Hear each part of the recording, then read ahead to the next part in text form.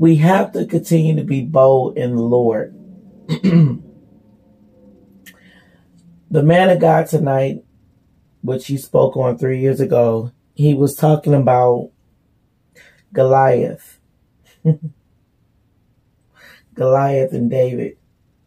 How David was so bold as a young man. He was so bold as a young man. He stood on God's word. He believed in God's word.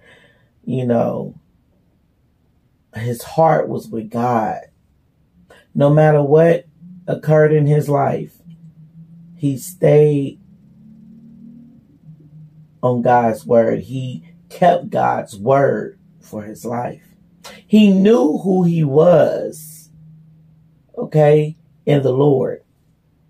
Nobody can tell him different. And this is how we all are supposed to be. If you don't know your worth, if you don't know who you are in the Lord, you will allow certain things, people, and situations to occur in your life. I repeat.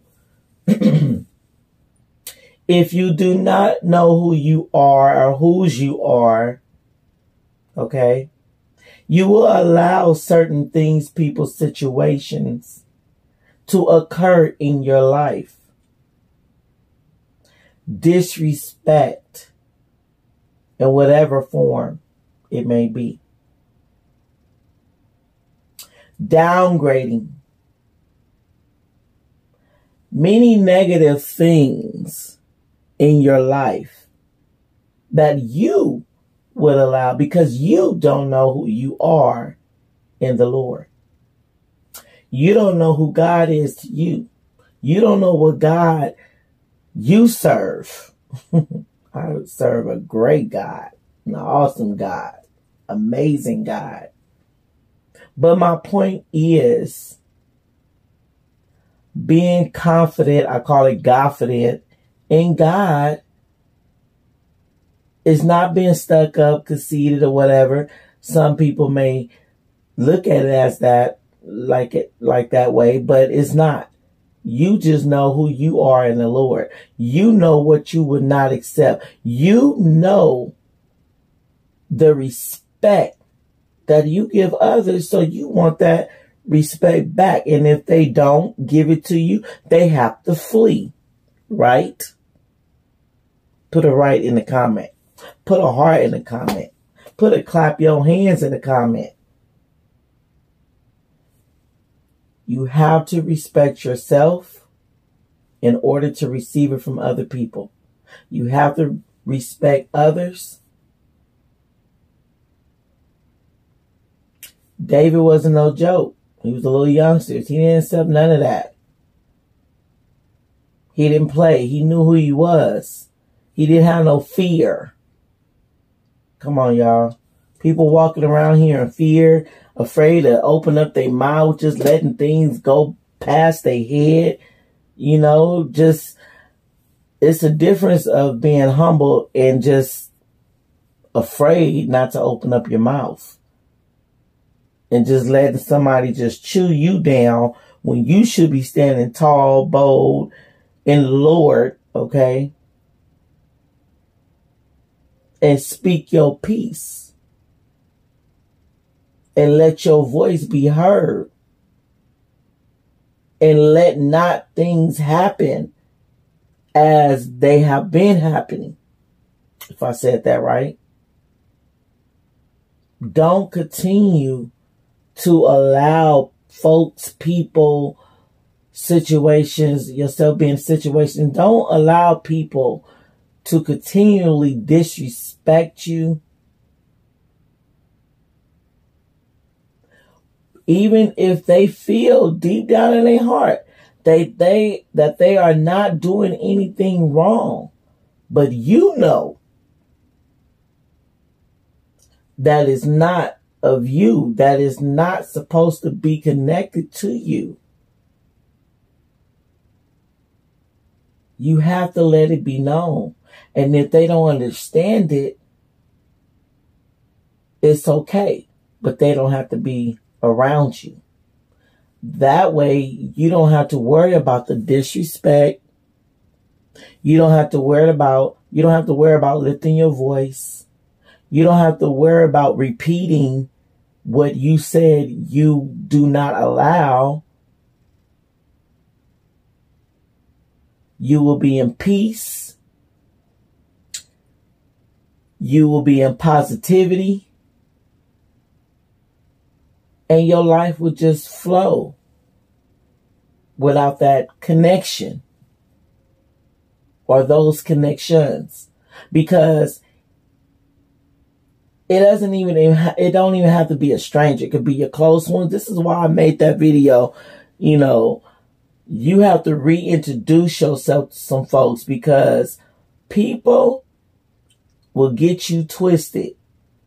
People, what they allow for them, for their own lives, they feel that you allow it as well, or you accept it. So that's why I say you have to make it known what you do not accept, what you do accept, and all respect will flow. And if the respect does not flow and it's a continuous disrespect, you have to be like David. Shut that enemy down. Be bold in the Lord. Do you.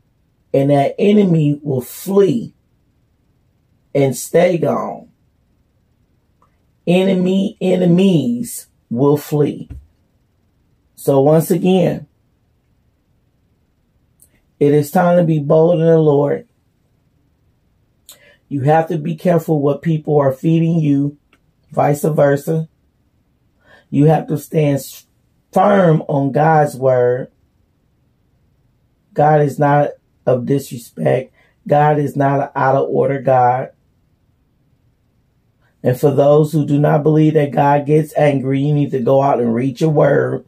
Pick up a Bible. You can get it from the 99-cent store if you have some good eyes or some real good glasses. But the Lord does get angry. So if the Holy Spirit is within you, God isn't within you, go figure. Go figure. I just have to share that because that man of God spoke 3 years ago, but that 3 years ago message was for today, for me. That was nothing but confirmation for me, what that man of God spoke 3 years ago, but I discovered it tonight. Soon as I logged into YouTube, he popped up. And I see this man often, but majority of his videos are updated. But this 3-year-old message was for me today. So I thank God. God is good. You guys learn and continue to be bold in the Lord. Is not being disrespectful. It's just making sure that you don't allow disrespect to come to you. That's the whole moral of the story. You don't allow fear come over to you, where men, women, I say that human, would try to place fear on you or disrespect you. Just seeing things from their own eyes and not caring about what you think, how you think, what you see, nothing. You know, and this is a part of my saying of stay true to God first. And when you stay true to God, God is not going to direct you in no wrong direction. He's not going to allow you to be disrespectful to the next. He's not going to allow you to be out of order. He's not going to allow other people to be out of order with you, disrespectful to you, and just having you hush up, sitting down, allowing things, accepting things into your life when you know it's not appropriate. No, he's going to put inside of you to speak up with respect. He's going to allow you to have some in you to be firm what it is that you mean and getting across to make sure they understand, because they will understand. I kid you not. Trust me when I tell you that. They will understand. So stay true to God first. And then that's when you stay true to yourself. You won't allow, since you know who God is, you know his word, you would be true to yourself. You would not allow none of this craziness that people would try to pull on you, or, just do these things in front of you like it's okay. Stay true to yourself before you can be true to anybody else. That's how I rock. That's how I roll. And if people do not understand that, once again, I say they must flee.